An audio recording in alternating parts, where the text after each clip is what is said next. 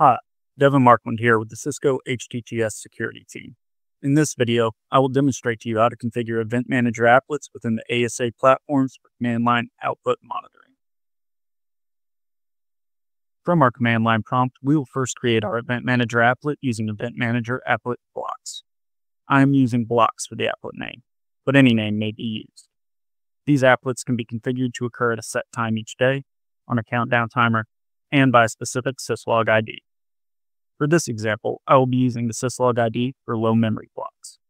The command shown will configure the applet to trigger upon a syslog event being generated by the device. Now we can proceed to configure the command outputs that will be ran when this occurs.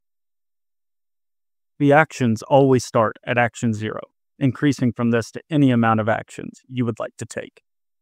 These commands can be any command that the ASA is capable of running manually within the command line, but for this example, showblocks and showblocks_old will be used to match with the syslog alert.